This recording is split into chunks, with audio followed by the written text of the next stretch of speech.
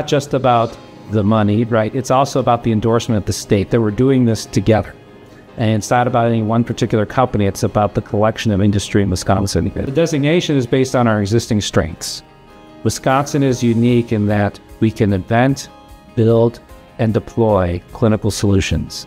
Lots of places have invention, but it's very unusual to bring all those three things in one place. We can actually manufacture and build things, and then we have partnerships with clinical networks, really world-class clinical institutions to test out new clinical ideas and really make it practical for people to execute.